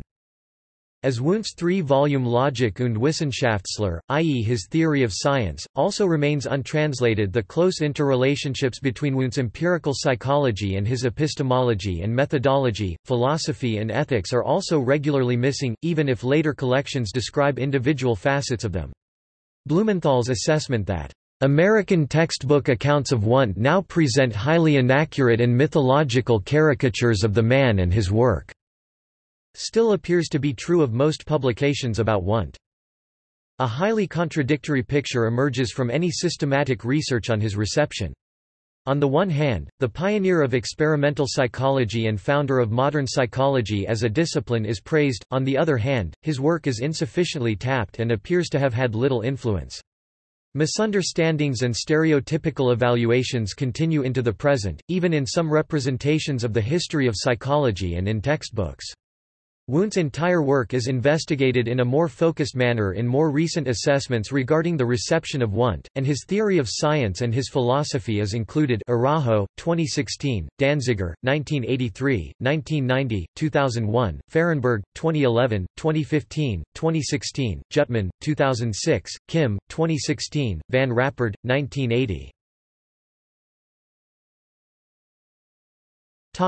Scientific controversies and criticisms. Like other important psychologists and philosophers, Wundt was subject to ideological criticism, for example by authors of a more Christianity-based psychology, by authors with materialistic and positivistic scientific opinions, or from the point of view of Marxist-Leninist philosophy and social theory, as in Leipzig, German Democratic Republic, up to 1990. Wundt was involved in a number of scientific controversies or was responsible for triggering them. The Wundt-Zeller controversy about the measurability of awareness processes. The Wundt-Meumann controversy about the necessary scope of the scientific principles of applied psychology. The Wundt-Buhler controversy about the methodology of the psychology of thought. The controversy about the psychology of elemental passive mechanic association and integrative self-active apperception. The controversy about empirio-criticism, positivism and critical realism, and the controversy about psychologism. There are many forms of criticism of Wundt's psychology, of his apperception psychology, of his motivation theory, of his version of psychophysical parallelism with its concept of mental causality, his refutation of psychoanalytic speculation about the unconscious, or of his critical realism. A recurring criticism is that Wundt largely ignored the areas of psychology that he found less interesting, such as differential psychology, child psychology and educational psychology. In his cultural psychology there is no empirical social psychology because there were still no methods for investigating it at the time. Among his postgraduate students, assistants and other colleagues, however, were several important pioneers: differential R psychology, mental measurement, and intelligence testing, James McKean Cattell, Charles Spearman, social psychology of group processes and the psychology of work, Walther Mode, applied psychology, Ernst Newman, Hugo Munsterberg, psychopathology, psychopharmacology and clinical diagnosis, Emil Kraepelin. Topic: Wundt's excellence. Wundt developed the first comprehensive and uniform theory of the science of psychology. The special epistemological and methodological status of psychology is postulated in this wide-ranging conceptualization, characterized by his neurophysiological, psychological and philosophical work. The human as a thinking and motivated subject is not to be captured in the terms of the natural sciences. Psychology requires special categories and autonomous epistemological principles. It is, on the one hand, an empirical humanity but should not, on the other hand, ignore its physiological basis and philosophical assumptions. Thus a varied, multi-method approach is necessary: self-observation, experimentation, generic comparison and interpretation. Wundt demanded the ability and readiness to distinguish between perspectives and reference systems, and to understand the necessary supplementation of these reference systems in changes of perspective. He defined the field of psychology very widely and as interdisciplinary, and also explained just how indispensable is the epistemological philosophical criticism of psychological theories and their philosophical prerequisites. Psychology should remain connected with philosophy in order to promote this critique of knowledge of the metaphysical presuppositions so widespread among psychologists. The conceptual relationships within the complete works created over decades and continuously reworked have hardly been systematically investigated. The most important theoretical basis is the empirical psychological theory of apperception, based on Leibniz's philosophical position, that Wundt, on the one hand, based on experimental psychology and his neuropsychological modeling and, on the other hand, extrapolated into a development theory for culture. The fundamental reconstruction of Wundt's main ideas is a task that cannot be achieved by any one person today due to the complexity of the complete works. He tried to connect the fundamental controversies of the research directions epistemologically and methodologically by means of a coordinated concept, in a confident handling of the categorically basically different ways of considering the interrelations. Here, during the founding phase of university psychology, he already argued for a highly demanding meta-scientific reflection, and this potential to stimulate interdisciplinarity und perspectivism, complementary approaches, has by no means been exhausted. Topic: Selected works. Topic: Books and articles. Lehre von der Muskelbewegung, The Patterns of Muscular Movement, by Weg, Braunschweig 1858. Die Geschwindigkeit des Gedankens, The Velocity of Thought, Die Gartenlaube 1862, Volume 17, p. 263. Beiträge zur Theorie der Sinneswahrnehmung, Contributions on the Theory of Sensory Perception, Winter, Leipzig 1862. Vorlesungen über die Menschen und Tierseele, Lectures about Human and Animal Psychology, Voss, Leipzig Part 1 and 2, 1863–1864, 4th Revised ed., 1906. Lehrbuch der Physiologie des Menschen, Textbook of Human Physiology, Enke, Erlangen 1864–1865, 4th ed., 1878. Die physikalischen Axiome und ihre Beziehung zum Kausalprinzip, Physical Axioms and their Bearing upon Causality Principles, Enke, Erlangen 1866. Handbuch der medizinischen Physik, Handbook of Medical Physics, Enke, Erlangen 1867, Digitalisat und Volltext im Deutschen Textarchiv. Untersuchungen zur Mechanik der Nerven und Nervenzentren, Investigations upon the Mechanisms of Nerves and Nerve Centers, Enke, Erlangen 1871–1876. Grundzüge der physiologischen Psychologie, Principles of Physiological Psychology, Engelmann, Leipzig 1874, 5th ed., 1903–1903, 6th ed., 1908–1911, 3 vols. Über die Aufgabe der Philosophie in der Gegenwart. Rede gehalten zum Antritt des öffentlichen Lehramts der Philosophie in der Hochschule in Zurich am 31. October 1874. On the Task of Philosophy in the Present, Philosophische Mondschaft, 1874, Volume 11, pp. 65–68. Über den Einfluss der Philosophie auf die Erfahrungswissenschaften. Akademische Antrittsrede gehalten in Leipzig am 20. November 1875. On the Impact of Philosophy on the Empirical Sciences, Engelmann, Leipzig 1876. Der Spiritismus, eine sogenannte wissenschaftliche Frage, Spiritism, a so-called scientific issue, Engelmann, Leipzig 1879. Logik. Eine Untersuchung der Prinzipien der Erkenntnis und der Methoden wissenschaftlicher Forschung, Logik. An Investigation into the Principles of Knowledge and the Methods of Scientific Research, Enke, Stuttgart 1880–1883, 4th ed., 1919–1921, 3 vols.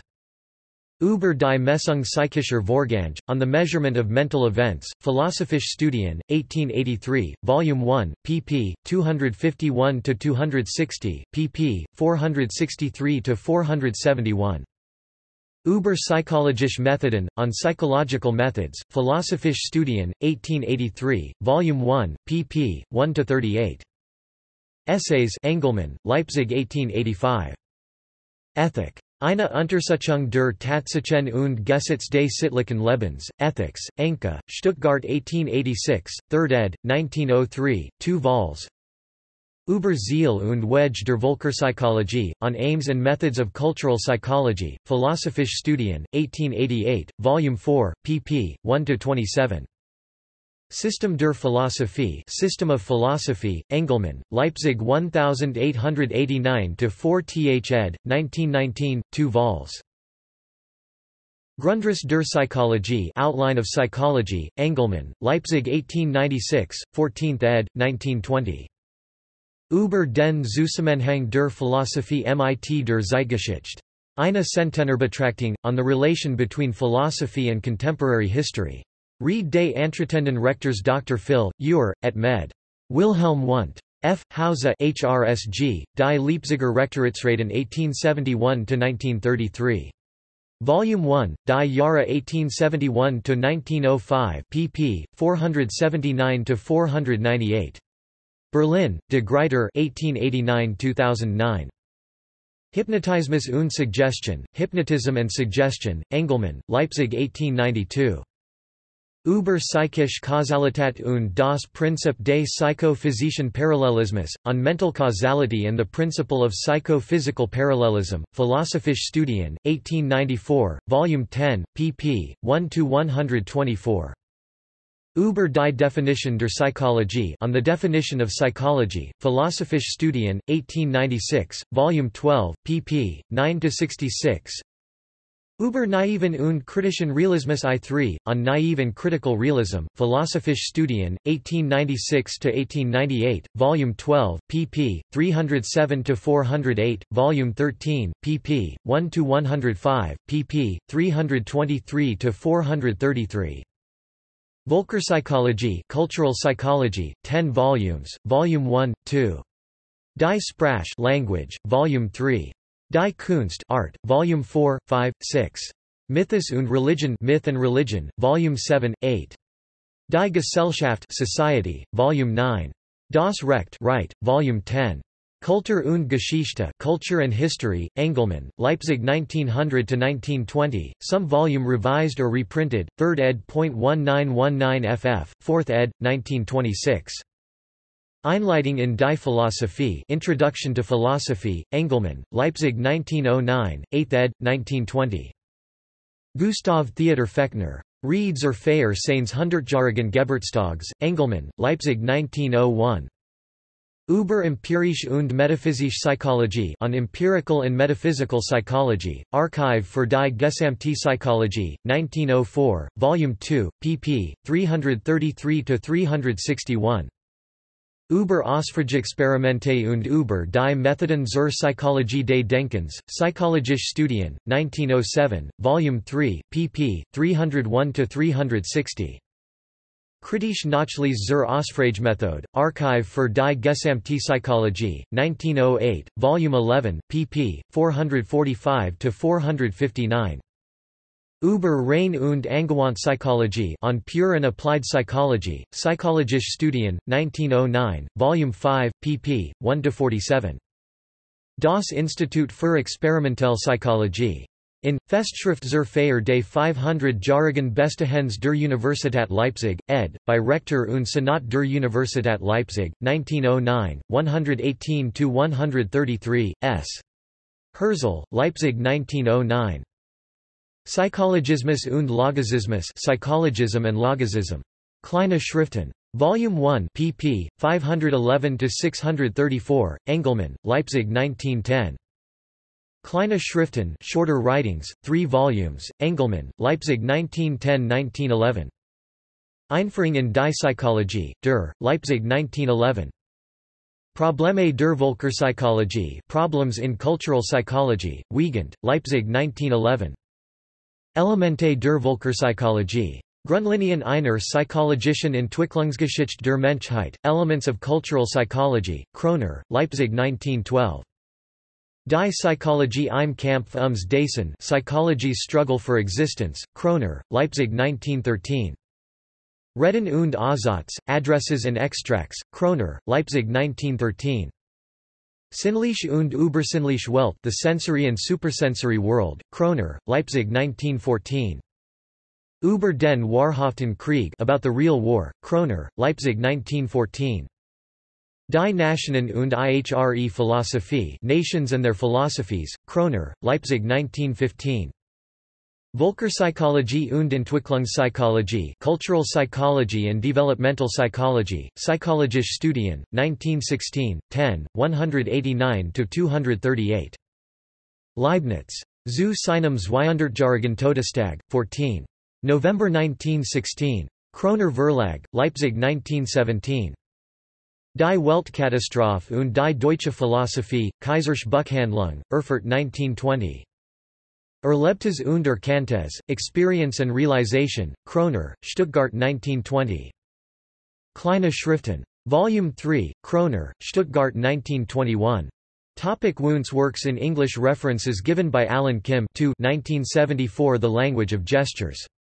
Ed. Blumenthal, A.L. Berlin, De Gruyter 1973. An Introduction to Psychology. New York, Arno Press 1969. Outlines of Psychology, 1897. T.R. Judd, C.H. St. Clair Shores, Me, Scholarly Press 1916. Elements of Folk Psychology.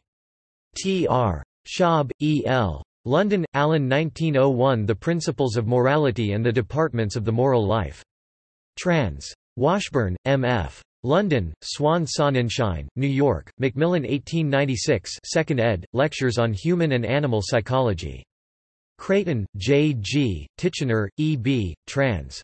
London, Allen. Translation of Wundt, 1863-1893 3rd ed., Principles of Physiological Psychology. Titchener, E. B., trans. London, Allen. Translation of Wundt, 1874. New York, 1904. See also Psychologism dispute. References Reber, R. ed., 2013. Wilhelm Wundt and the Making of a Scientific Psychology. Springer Science and Business Media. Sources. Biographies. Alfred Arnold, Wilhelm Wundt, Sein Philosophisches System. Akademie Verlag, Berlin 1980. Edwin G. Boring, A History of Experimental Psychology 2nd ed., The Century Company, New York 1950. Arthur L. Blumenthal, Wundt, Wilhelm. Dictionary of Scientific Biography, 25. Charles, New York 1970–1980. Wolfgang G. Bringmann, W. D. Balance, R. B. Evans, Wilhelm Wundt 1832–1920, A Brief Biographical Sketch. Journal of the History of the Behavioral Sciences. 11 3, 1975, 287–297. doi 10.1002/1520-6696 opening parenthesis 197507 closing parenthesis 11:33.0.co 2L PMID 11609842 Rudolf Eisler, W. Wundt's Philosophie und Psychologie. In Ihren Grundlehren dargestellt. Barth, Leipzig 1902. Granville Stanley Hall, Founders of Modern Psychology. Appleton, New York 1912 Wilhelm Wundt. Der Begründer der modernen Psychologie. Vorwort von Max Brann. Minor, Leipzig 1914. Alan Kim, Wilhelm Maximilian Wundt. The Stanford Encyclopedia of Philosophy Fall 2016 edition, Edward N. Zalta ed. 3 Edmund Koenig, Wilhelm Wundt als Psychologe und als Philosoph. Frommen, Stuttgart 1901. Georg Lombardi, Wilhelm Maximilian Wundt 1832–1920. Leben, Werk und Persönlichkeit in Bildern und Texten. Deutscher Psychologischen Verlag, Berlin 1995, ISBN 3-925559-83-3. Wolfram Meichner, Erhard Eschler, Wilhelm Wundt. Paul Rugenstein, Köln 1979, ISBN 3-7609-0457-2. Willi Nef, Die Philosophie Wilhelm Wundts. Minor, Leipzig 1923. Traugott K. Österreich, 1923–1951. Grundriss der Geschichte der Philosophie. IV. Die Deutsche Philosophie des 19. Jahrhunderts und der Gegenwart 15. AUFL, 1951, unvariant. Nach dr. der Verlag Neuberg. 12. AUFL. Mittler and Son, Tübingen 1923, pp. 343–360, 483–485. Peter Peterson, Wilhelm Wundt und seine Zeit. Frohmans Verlag, Stuttgart 1925. Lothar Sprung, Wilhelm Wundt, Bedenkenswertes und Bedenkliches aus seinem Lebenswerk. In, Georg Eckert HRSG, zur Geschichte der Psychologie. Deutscher Verlag der Wissenschaften, Berlin 1979, pp. 73–82. Eleonore Wundt, Wilhelm Wundt. Deutsches biographisches Jahrbuch HRSG, vom Verband der Deutschen Akademien. Deutsche Verlagsanstalt, Berlin 1928.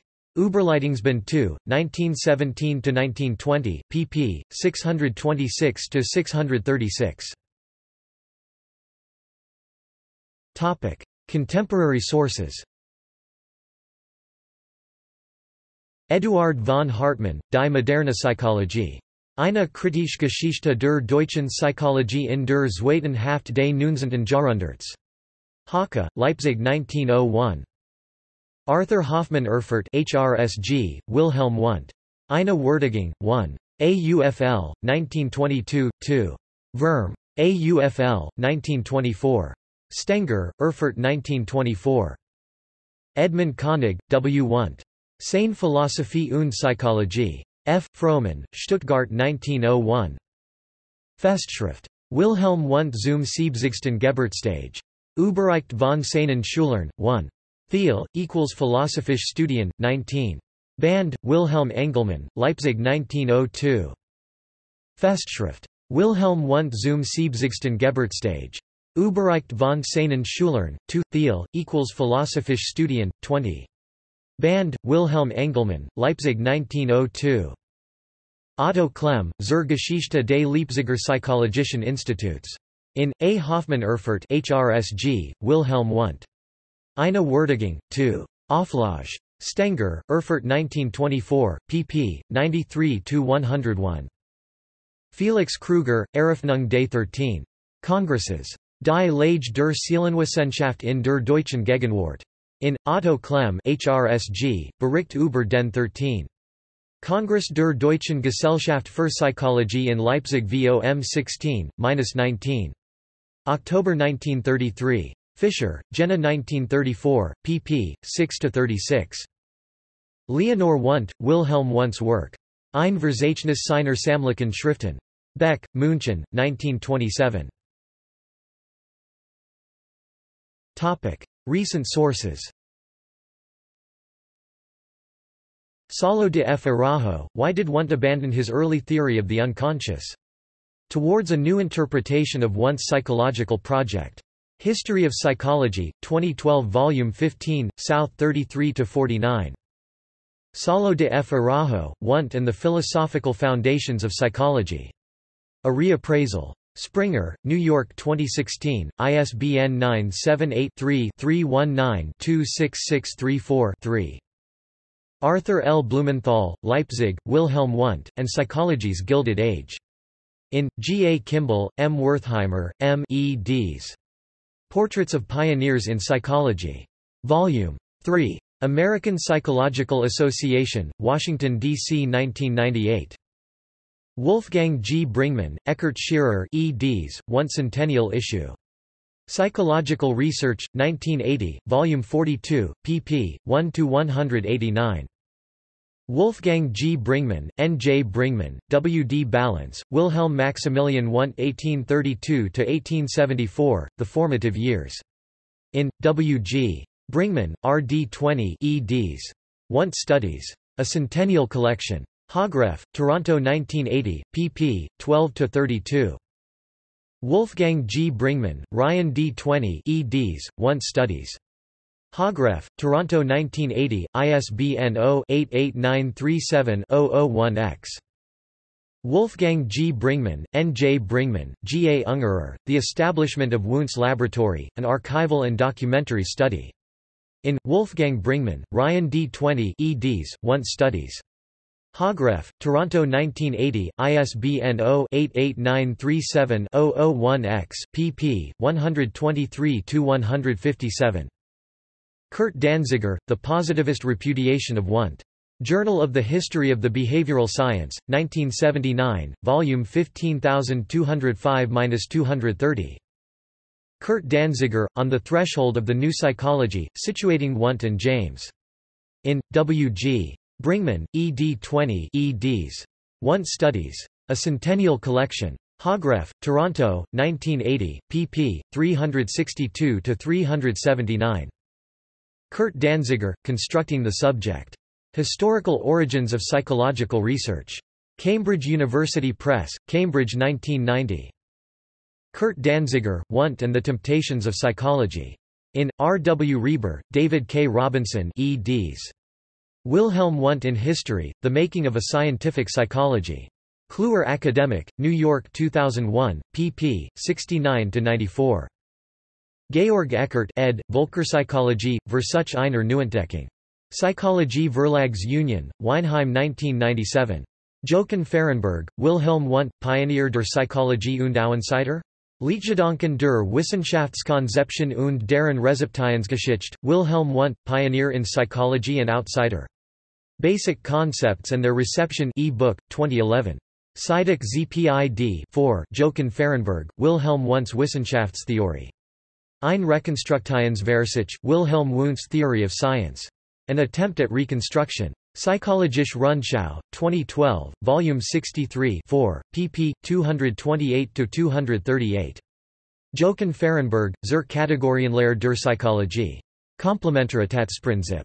Perspektiven und Perspektivenwechsel, on Categories in Psychology. Complementarity Principle, Perspectives, and Perspective Taking. Pabst Science Publishers, Lengerich 2013, ISBN 978-3-89967-891-8. Psychic ZPID 5 Jochen Fahrenberg, Theoretische Psychologie, eine Systematik der Kontroversen, Theoretical Psychology, A System of Controversies. Lengerich, Pabst Science Publishers, Lengerich 2015a. ISBN 978-3-95853-077-5. Psychic ZPID 6 Jochen Fahrenberg, J.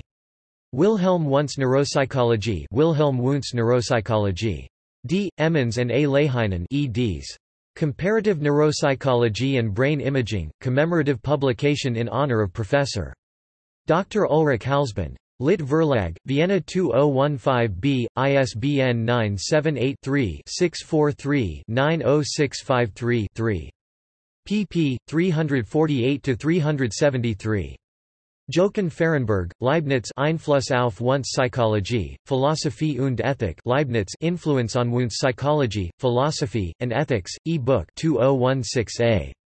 Psychic ZPID 7 Jochen Fahrenberg, Wilhelm Wundt's Kulturpsychologie Völkerpsychologie, eine psychologische Entwicklungstheorie des Geistes Wilhelm Wundt's Cultural Psychology, A Psychological Theory on the Development of Mind, 2016b Psychic 8 Jochen Fahrenberg, Wundt Nachlass 2016c. Psychic ZPID 9 Jochen Fahrenberg, Wilhelm Wundt 1832–1920. Gesamtwerk, Einführung, Zitat, Rezeption, Kommentar, Rekonstruktionsversuch. Pabst Science Publishers, Lengerich 2018.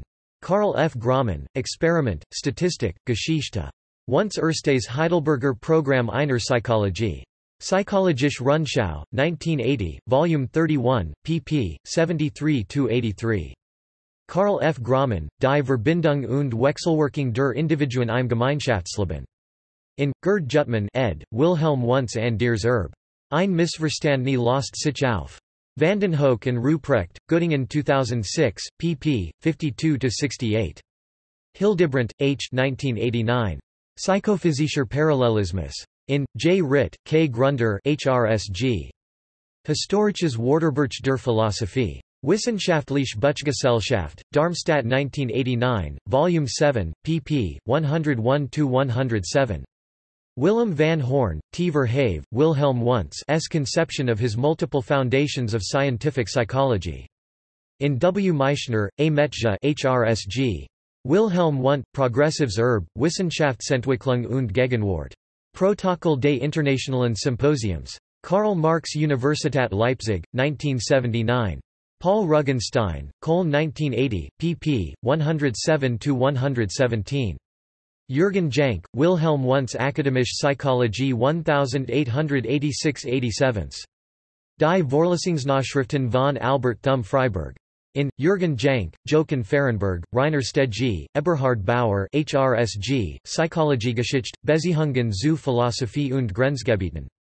Profil, München 1998, ISBN 3-89019-461-3, pp. 151–168.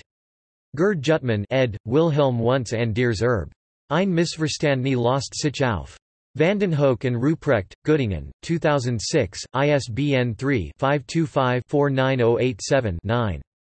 Alan Kim, Wilhelm Maximilian Wundt.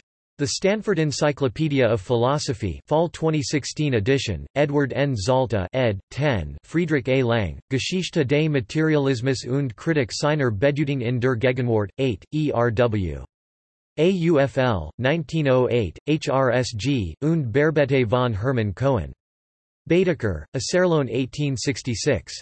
Wolfram Meichner, Anaros Metsche, Wilhelm Wundt, Progressives Wissenschaftsentwicklung und Gegenwart. Protokoll des Internationalen Symposiums. Karl Marx Universität, Leipzig 1979. Paul Ruggenstein, Köln 1980. Anaros Meichner Metsche, Wilhelm Wundt und seine Schüler. In, Horst Peter Brauns ed., Zentenerbetrachtungen. Historische Entwicklungen in der neueren Psychologie bis zum Ende des 20. Jahrhunderts. Peter Lang, Frankfurt A. M., 2003, pp. 156–166. Anaros Meichner Metsche, Die Methode der Forschung. In, G. Jutman HRSG, Wilhelm Wundt's Anders Ein Missverstandene Lost sich auf. Vandenhoek and Ruprecht, Göttingen 2006, pp. 131–143.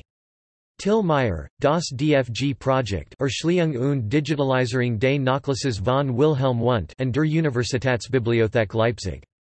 In, Leipziger Jahrbuch für Buchgeschichte, 2015, Volume 23, pp. 347–357. Hans v. Rappert, A Monistic Interpretation of Wundt's Psychology. Psychological Research, 1980, 42, 123–134. Robert W. Reber, David K. Robinson eds, Wilhelm Wundt in History, The Making of a Scientific Psychology. Kluwer Academic, New York 1980 2nd ed. 2001. Eckhard Schirer, Psychologie. In, J. Ritter, K. Grunder HRSG.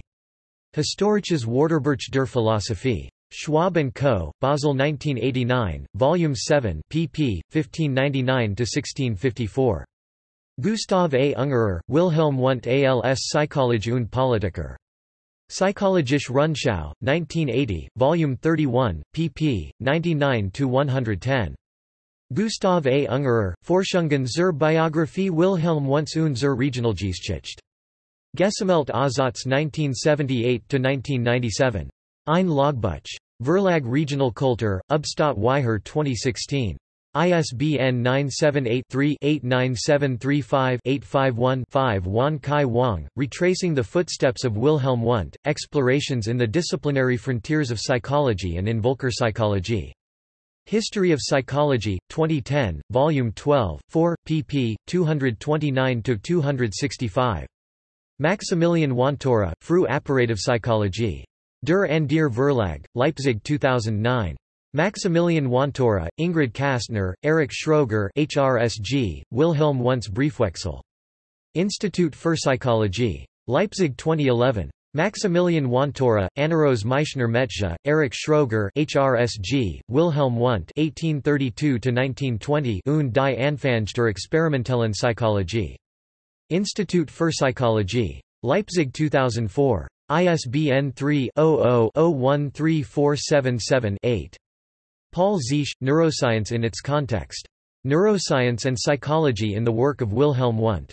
In Physis Rivista Internazionale di Storia della Scienza, 1999, Volume 36 2, pp. 407–429. PMID 11640242. Paul Ziesch, Wissenschaftslandschaften 1900, Philosophie, die Wissenschaften und der Nichtreduktivscientismus. Chronos, Zurich 2008. External links. Works related to Wilhelm Wundt at Wikisource. Literature by and about Wilhelm Wundt in the German National Library Catalog. Works by and about Wilhelm Wundt in the Deutsche Digital Bibliothek, German Digital Library, Max Planck Institute for the History of Science, Wilhelm Maximilian Wundt. Biography and bibliography in the Virtual Laboratory of the Max Planck Institute for the History of Science. Wilhelm Wundt. Bibliography 589 entries. Nachlass von Wilhelm Wundt im Calliope Verbund. Universität Leipzig, Wilhelm Wundt. Universität Leipzig, Wilhelm Wundt und die Anfänge der experimentellen Psychologie. Universität Heidelberg, Wilhelm Wundt und die Institutionalisierung der Psychologie. Wundt's Lectures at the University of Zurich 1874–1875. Wundt's Lectures at the University of Leipzig. Alan Kim, Wilhelm Maximilian Wundt. Works online. Grundzüge der physiologischen Psychologie. Grundrisse der Psychologie. Wilhelm Wundt, Erlebtes und Erkanntes. Works by Wilhelm Wundt at Project Gutenberg. Works by or about Wilhelm Wundt at Internet Archive. 11. Earlier translations online. Caution: earlier translations of Wundt's publications are of a highly questionable reliability. Principles of Physiological Psychology, Outlines of Psychology, Ethics, an Investigation of the Facts and Laws of the Moral Life. Volume 1. Tr. Edward B. Titchener et al., 2nd edition, 1902. University of Michigan. Lectures on Human and Animal Psychology, Trs. Edward B. Titchener and James E. Creighton, 2nd edition, 1896. Harvard, 4th edition, 1907. Stanford, UCLA, University of Illinois. Outlines of Psychology, Tr. Charles Hubbard Judd, 2nd edition, 1902. Stanford. Principles of Physiological Psychology. Volume 1. Tr. Edward B. Titchener, 1st edition, 1904. Harvard, Lane, University of Michigan, HTML. 2nd edition, 1910. UCLA.